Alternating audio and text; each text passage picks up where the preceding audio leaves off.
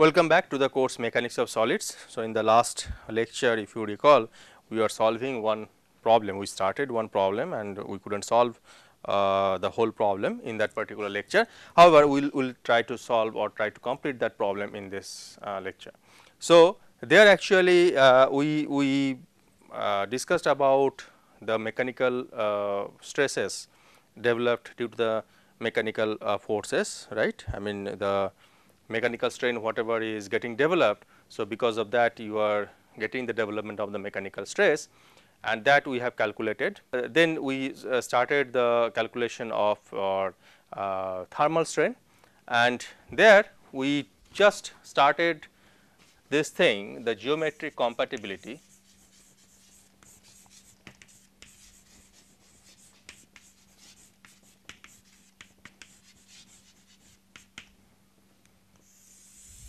Okay. So, geometric compatibility, if you recall, so basically there your we talked about that delta y b t is equal to delta y s t, right. Delta y b t, that means the deformation, okay, the deformation in bolt must be equal to the deformation in the sleeve, because we are not expecting or we are not allowing any gap between the bolt and the sleeve, the connection. Okay. So, therefore, both the things, bolt as well as sleeve, both the elements will be elongating by the same amount, or if they are contracting, they will be contracting by the same amount. So, therefore, the whole assembly will be, I mean, will be getting enlarged or getting contracted. Okay. So, this must be the geometric compatibility for that system under the temperature rise. Okay. So, therefore, because this and this is happening due to your the length of the sleeve as well as the length of the bolt, both are same. If you look back the problem whatever we defined in the last lecture. So, what we can write, therefore, the strain in bolt due to the thermal, that is the thermal strain in the bolt, must be equal to the thermal strain in the sleeve.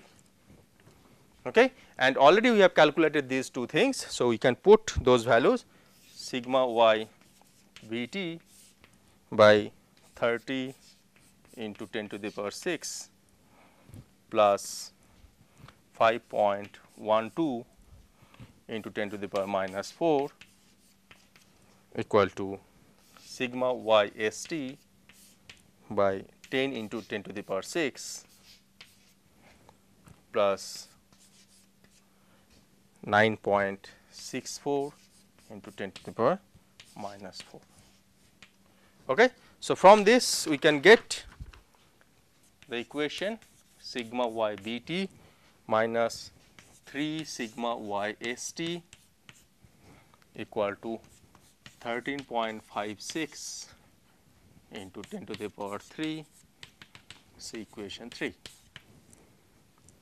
Okay. So, this is coming purely based on geometric compatibility of the system under the thermal action. Okay. So, now from equilibrium, already we have seen this thing earlier, that will be remaining same. From equilibrium, your sigma y s t, okay, multiplied by A s, the cross sectional area of sleeve, plus sigma y b t, cross sectional area of bolt, must be equal to 0, because there are no forces acting actually. Okay. So, this already we have seen in the last lecture. So, that will be remaining same even under temperature rise. So, that gives me 5 sigma y s t plus 4 sigma y b t is equal to 0. So, that is equation say 4. Now, if we solve solving equations 3 and 4, what we can get? We can get, I mean if we solve, we will get either sigma y s t as equal to 3.19 into 10 to the power 3 pound per inch square, and sigma y b t is equal to 3.99 into 10 to the power 3 pound per inch square. Okay. So, we have got sigma y s t and sigma y b t, right. So, what we have got earlier, if you recall earlier we had got sigma y s and sigma y b, right. That means, the stresses developed due to the mechanical strain. Now, we have got stresses developed due to the thermal strain, right. So, therefore, if we add these stresses algebraically, we must get the total stress acting on the sleeve as well as on the bolt. Okay. So, let us do that, pretty simple. So, the total stress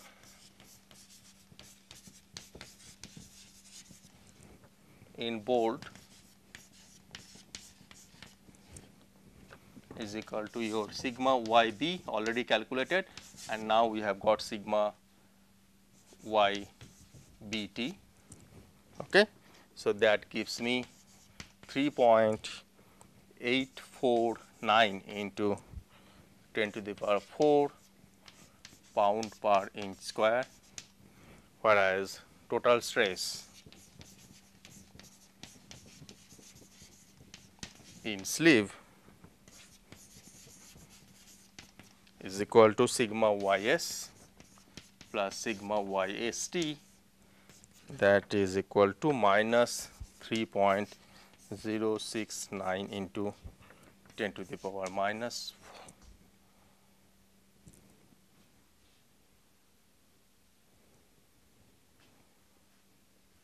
10 to the power 4, right.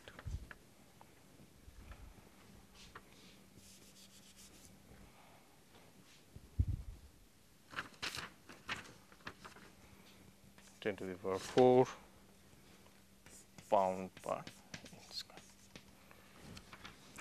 Okay. So, you look at the total stress developed in the bolt, that is tensile in nature. So, therefore, bolt will be getting extended due to the application of the mechanical strain as well as your thermal strain, whereas the sleeve will be under compression, and this much of compressive stress will be getting developed due to the combined action of thermal strain and mechanical strain.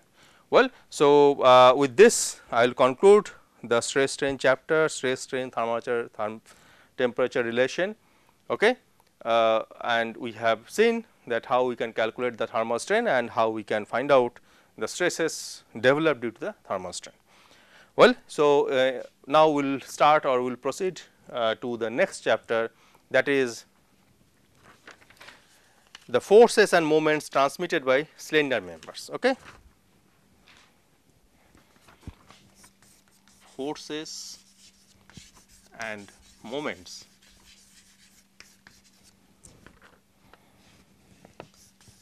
transmitted by slender members.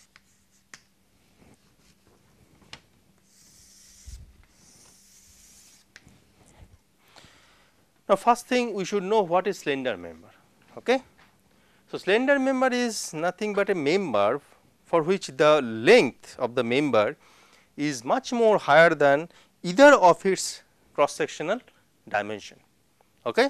The length is much more higher than the width or your breadth. Okay. That is L and B, if you consider a rectangular cross section or if you consider a square cross section. So, any one of the, I mean either of the lateral or the cross sectional dimension will be much more lower than the length. Now, generally I mean we define that it should be at least 5 times. Okay. The length should be at least 5 times more than the cross sectional dimension. Okay. So, the classical example of this slender member is nothing but your beam, whatever you generally see in the building, then column, okay, and then you can think of the shaft, okay, the shaft which is rotating in some mechanical machines, okay, that is very slender member. So, these are all slender members. Now, you can think of the aircraft, the wing, that is also the slender member. So, these members, the length in the length direction, it is much more higher, okay, as compared to the cross sectional dimension. Okay. Now, for that particular type of member, the slender member, okay, the behavior, I mean, what if I apply some force or moments, okay, how that force and externally applied forces and moments will try to develop some internal forces as well as moments. Okay, we will see that. Okay. So, this chapter will be dedicated to solve or to analyze this kind of slender member. Okay. Now, before that, let us draw one slender member. So, this is one typical, say, slender member. Okay, say circular cross section. Okay.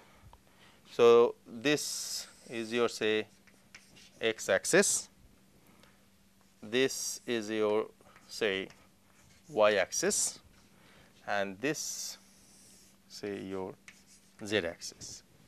Okay. This is one slender member.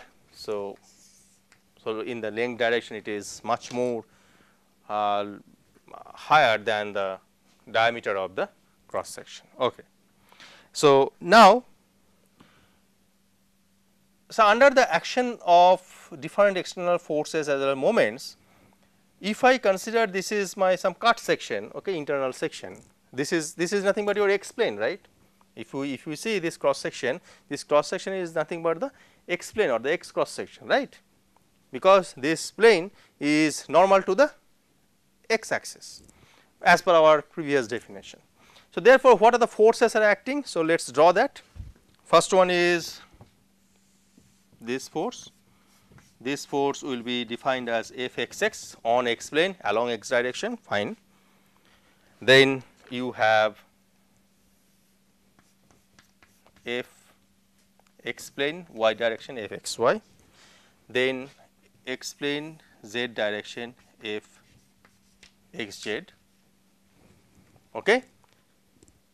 These are probable forces acting on this plane, fine. Apart from that, some internal moment will be getting developed. So, that moment is nothing but, say, we are following right hand thumb rule. So, this will be mxx on x cross section, you are having moment with respect to x axis. Similarly, on x plane or x cross section, you are having the moment with respect to y axis, that will be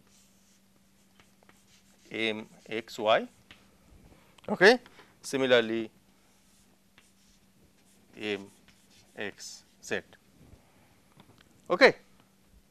So, these are three force components and moment components will be acting on this plane. Okay. There is no issue.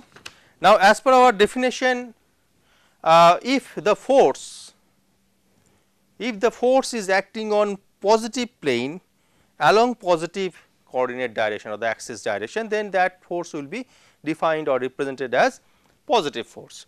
Now, as per our definition, all the force components like Fxx, Fxy and Fxz, all force components whatever are shown in this particular figure, all are positive in nature, right.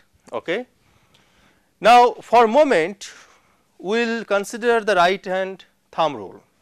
That means, you know that, right. If this is the axis direction, so if I point the thumb towards the axis direction, then whatever rotation we will be getting in the moment, that rotation or that moment will be positive. So, as per that definition, all moments are shown as positive. So, this is our sign convention we will be following. Similarly, if the forces are acting on negative plane, that means negative x plane if you consider, okay, if the forces are acting along the negative along the negative coordinate axis, okay, then those forces again will be positive. So, positive plane positive direction will be positive, negative plane negative direction will be positive. If they are reverse, that means positive plane negative direction or negative plane positive direction, they will be negative as per our definition. Already we have seen or we have defined that thing in the stress chapter when we are discussing about the concept of stress. We are not going to repeat that thing again in detail. Okay. So, now this forces, if you look at these forces, will try to impart some kind of special behavior on the slender member. Now, what is that? Now, if I consider the first one fxx, okay, this if you look at this fxx, this is your x plane, this the axis of the slender member is coinciding with the x axis. Okay. So, this fxx is nothing but your axial force. Okay. And this component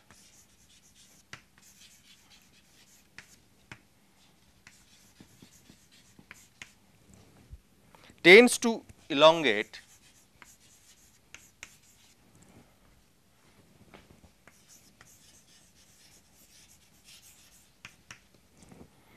or compress the member and is often given as simple fx, as I told you, right. Generally we do not write sigma xx, sigma yy, sigma z or something like that. Instead of that, we generally write sigma x, sigma y, sigma z, because we know that normal stress always will be acting on that plane on which the outward normal is along that particular coordinate axis. So, therefore, fxx, instead of writing fxx, because it is quite understood, the axial force will be always defined as only one subscript, that is fx. So, if I get fx, so that means it is the axial force along x direction, and of course, it will be, it should, because if this is the axial force, then that should act on that particular plane, that is x plane. Okay. Then coming to fxy and fxz,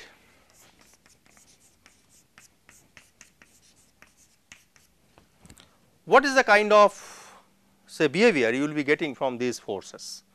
So, these forces are nothing but shear force, right, shear force. Okay. So, these components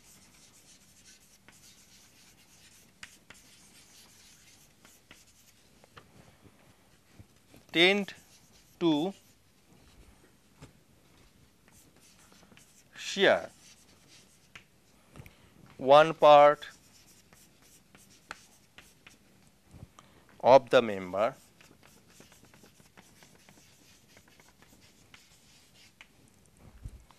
relative to the adjacent part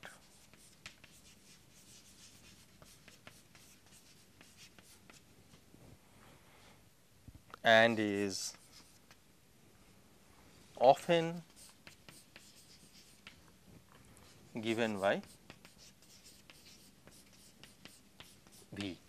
Okay. So, subsequently we will be using this term V. So, whenever we will be writing V, so V, capital V is nothing but the shear force. Now, what it does actually, this shear force is basically it will try to shear one part. Say suppose if I have two parts, suppose something like this, if you consider. Okay. So, I mean it is say some segments of the slender member is like this. Now, shear will try to move one part relative to the other part. So, you will be getting the shear on this plane, right, the shear force will be acting like that.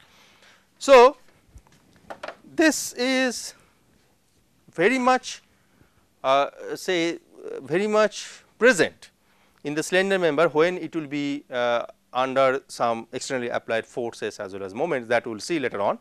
Okay. And this will create, or this will give, or this will tell you that some some kind of say adjustment or some kind of say if you design some concrete beam, you need to put some shear reinforcement for that to take care of that particular shear. So if you know the shear force, then basically based on that shear force you can find out the shear stress, and to take care of the shear stress you can modify or revise your design so that the shear force should be taken care. Okay, so this knowing this shear force is very very important in case of slender member. Okay, then coming to the next part, that is mxx. If you see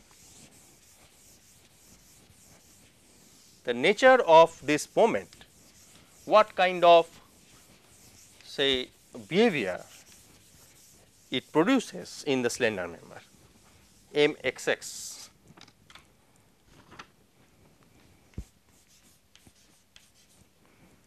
What does it do? So, this is a slender member. Say suppose this my hand is a slender member and I am applying the mxx moment like that. So, what it gives? It gives twist, right. So, therefore, mxx is defined as twisting moment,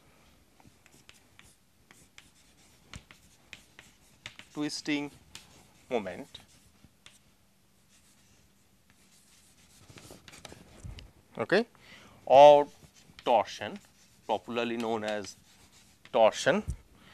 It is responsible for the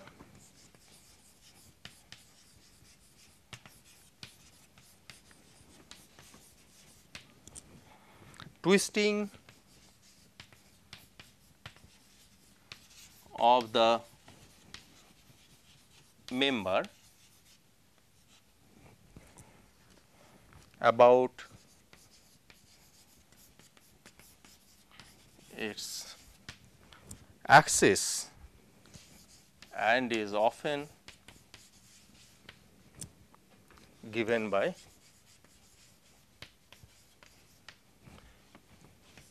MT. Okay. So, in the next chapter, next topic we will be covering this torsion part. So, in this chapter we will not be talking about torsion, but however, depending on the action, right, mxx will be giving you the twisting in the slender member. The slender member will try to twist, okay, because of this kind of moment, that is mxx. Okay. Now, what about this mxy and xz? What kind of behavior it provides in the slender member? mxy and mxz. If you look at mxy and mxz, what does it do? Suppose this is a slender member. Okay. If I consider mxz is there, or this side or this side, whatever, if I consider this is my positive x space. So, mxz as shown. So, this will be doing like that, right. Okay. So, this is my mxz. So, that will provide some bending in the member. Okay. So, that is why this is known as bending moment.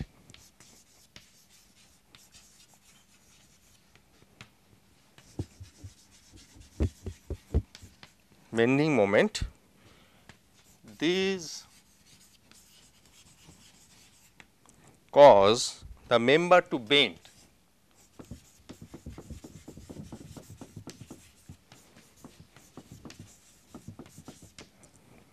and is often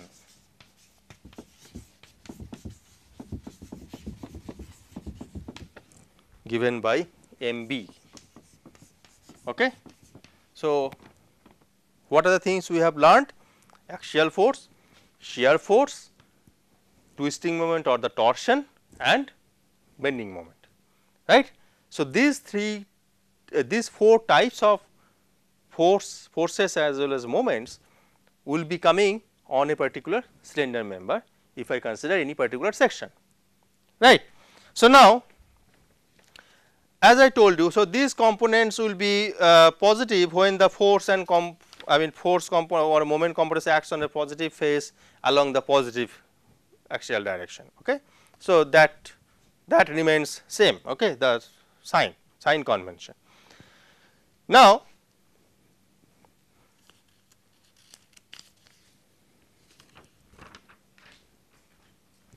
Now, we are going to define the sign convention for shear force. For axial force, there is no problem, right. Axial force as per our definition on the positive plane along positive direction. So, suppose if I say this is one member, okay, this is the positive face, say, okay. So, on the positive face, this is my positive face, say, if this is my x direction, and say the negative face is something like this.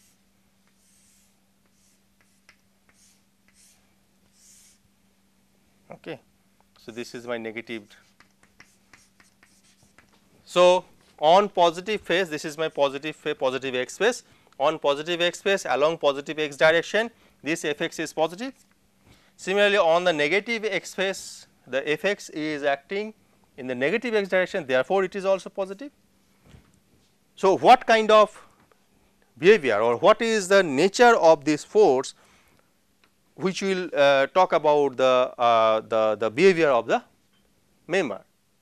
So, I mean, what kind of, say, behavior you can expect from this kind of force, either elongation or compression. So, therefore, if I say the positive force, that means the tensile force is positive. Okay. Similarly, compression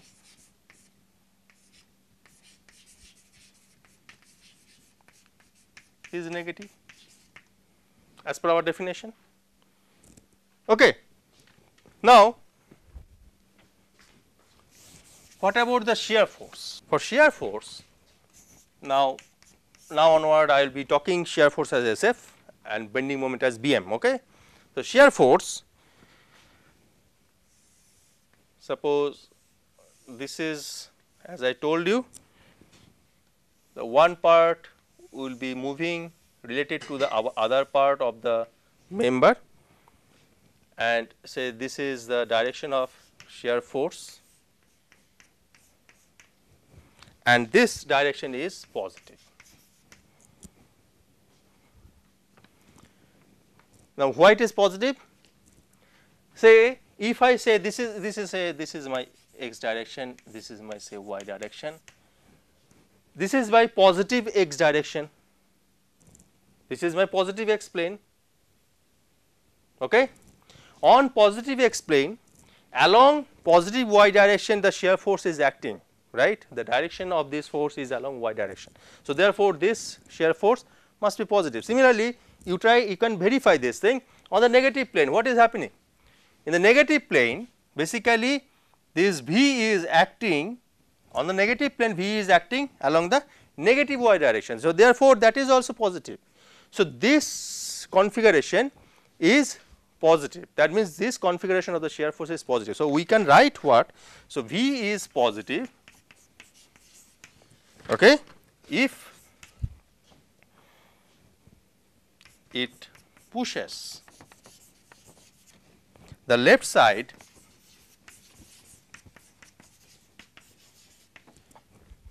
of the member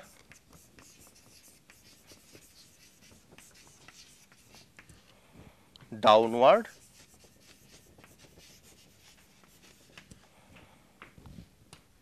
okay.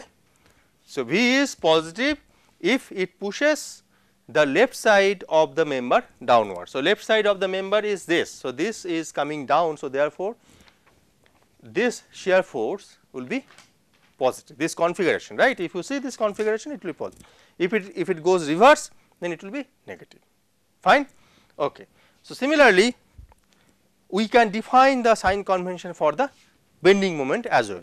So, I will stop here today. So, in the next lecture, we will be defining the sign convention for the bending moment, and we will take one small example by which you can find out the shear force and bending moment. Okay. So, thank you very much.